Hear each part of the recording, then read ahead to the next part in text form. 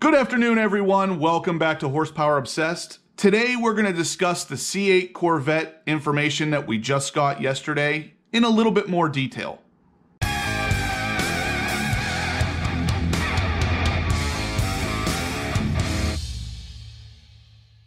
Alright guys, so yesterday we got some fantastic news about this car. We're going to see it very soon. In about 3 months, we're going to get an official reveal showing everything there is to see with this car. Now, with that said, the upload I put out yesterday was short, sweet, to the point, but it left out a lot of the details that we were able to see in the video of Tad's driving the C8 car around New York. A lot of the information I wanted to go into a little bit deeper, but I wanted to get that information out to you guys as fast as possible because I was super excited to share it with you. So now let's go over some of the details that I missed in my previous video, just so that we're all caught up on it. Number one, like I said, it was Tad's driving that car around New York, which is great because he's basically the guy for Corvettes. So seeing him drive that thing around really just hit the point home that this is a Corvette and it is coming soon. I can still remember, just like yesterday, whenever he was sitting in a C7 Corvette talking about all the new features and specs of the car with another YouTuber. And I remember just being in awe at how awesome this car looked and how fantastic the interior was, and the fact that they only shared very few parts with the previous generation Corvette. So I was pumped to know we were getting a brand new Corvette. And now it's happening all over again, and I couldn't be more excited. Now, one of the first things you're going to notice with this Corvette that Tad's is driving around New York City is the fact that it still has the camo wrap on it. So we're not really seeing a whole lot new here, but the headlights are definitely a little more exposed than usual, so it gives us a better glimpse at what they're going to look like. Of course, the headlights look great. They look very similar, actually, to the ones from the C7 Corvette, which is not a bad thing. The only differences I'm noticing are there's actually 2 different stripes of LED daytime running lights in there that make it look even cooler. Obviously, we got some HIDs in that headlight. Could even be LEDs, to be honest with you, but they look awesome, and that's great to see. A lot of the early renderings had them looking kind of funny, and I'm glad to see that they're going to look more modern and have a very similar resemblance to the C7 Corvette headlights, which is great. Paying a little bit of heritage to the brand, which is always a good thing. A lot of people are really concerned with the car not having that quote-unquote Corvette look, and the headlights are definitely a step in the right direction if you ask me. Now, another thing I'm going to point out in this picture here is, again, the front grills look very similar to those in the ZR1, which basically were as open as they possibly could be to allow as much airflow as possible to keep that car cool. I'm sure GM has learned from their mistakes in the past with the automatic Z06 having overheating issues. They wanted to cram as much cooling as possible into this car, especially since this car is going to have a dual clutch transmission, which is likely to generate more heat. So keeping things cool is definitely the name of the game with this car, especially if you're going to brand it a track car. As I'm sure all of you know by now, the car is going to make an appearance July 18th, 2019, which is right around the same time we had some rumors talking about with the car making its appearance. So ultimately, the rumors stated we were going to see the car in summer of 2019, and production was going to start in December of 2019. Now, of course, that's starting to look a little more realistic. We did already get a date for the reveal.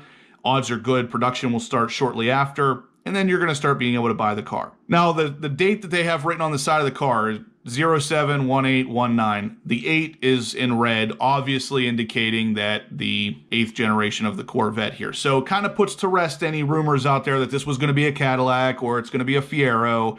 No, this is a C8 mid-engine Corvette, and we're going to get to see it here very soon. Now, what's interesting is the July 18th, 2019 reveal date. A lot of people are starting to speculate that that date in its numerical form, 7/18/19, is actually the time that this car took to get around the Nürburgring.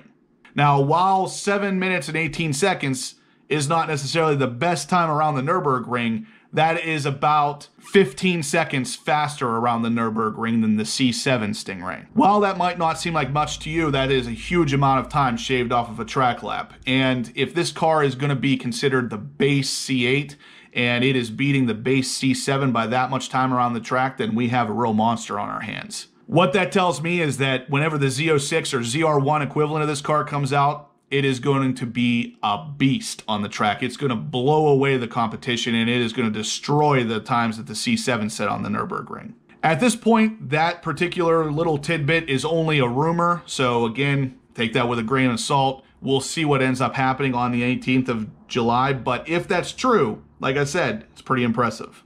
Now, with this picture here, again, we get to see a little glimpse of the headlight. We get a closer look at the wheels on the car, but the thing that really sticks out to me here is that the actual wrap on the car, I can tell all the way around it, is very tight to the actual body. The only part that looks like it's sticking out and out of place is that little triangular piece on the door there. It literally looks like it's just stuck on there. Now, again, there's a lot of talk about the Corvette team and how they are specifically sticking things on the side of the car to give it a different shape than what it's really going to have at the reveal. So that part, being as close as we are to the car in this photo, really looks like it's been stuck on and added on after the fact to kind of keep us off the trail of what this car is really going to look like. There's been a lot of renderings of this car, and of course no one knows if it's going to be accurate or not, but given how accurate the C7 renderings were back in the day, I'm sure GM is going to the furthest lengths they possibly can to prevent people from knowing what this car is going to look like before this reveal. It's interesting that they have the actual center cap also camoed. I'm assuming that's to prevent you from seeing the C8 logo, but obviously we've already seen that around the internet, so it's not a huge deal for us to not see that at this point. Another thing I'm noticing with the car that Taj was driving around is that we're still seeing that weird spoiler in the back. Again, it's not a spoiler that really does a lot for me, but the more I see it on these cars, the more I'm wondering if it really isn't going to make it to production. I really hope that a lot of these things that we're seeing on the car that I'm not really a huge fan of are actually just things that GM stuck on there to try to throw us off the trail. One last thing in this photo is the side view mirrors. They actually look very large in comparison to the size of the car, especially if you look at the C7 Corvette side view mirrors. They were much sleeker. Now, what that tells me is there was a lot of rumors in the beginning that this car was going to be made to be sold overseas as well, with a right-hand drive option and everything. And those side view mirrors being bigger tells me that's exactly what's happening here. Now, what I mean is the C7 Corvette in America had a very slim profile side view mirror, but any of the cars that were sold overseas had a much larger side view mirror to meet European regulations. I think this car right off the bat is going to meet all those regulations, and it's going to have everything that it should to be able to be legally sold overseas without adding parts on. Honestly, this top view down picture I'm seeing right here, the car looks great. I'm so glad to see this thing finally coming together because it is definitely shaping up to be something nice.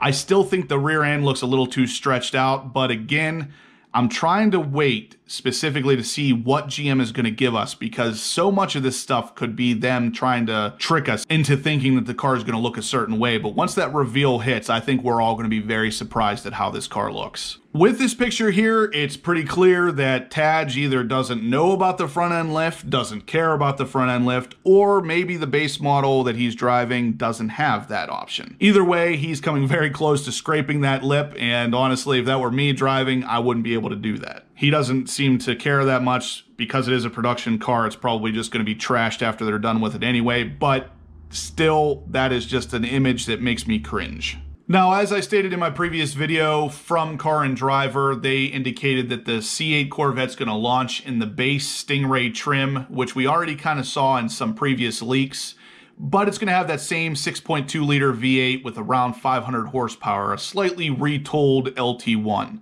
which will be renamed an LT2, with no manual transmission option, at least not yet. So anyway, guys, that's going to do it for today's video. Let me know down below, what do you think of this C8 Corvette? We got to see a little bit more of it in some of the videos and the pictures of Taj in it and everything. Let me know what you think. Do you think that there's anything on this car that's still being purposely changed to make us think that the car looks different than it's going to? Let me know your thoughts down below. Lastly, I'm going to leave you with an exhaust clip from the C8 mid-engine Corvette, and honestly, it doesn't sound a whole lot different than the C7 with the LT1 in it, but it's still interesting to finally get to hear this car, as well as all the great news we got earlier. So I'm going to leave you with that video, but before I do, please go ahead and give me a big thumbs up on this video, subscribe if you haven't yet, and as always, guys, I'll see you in the next upload.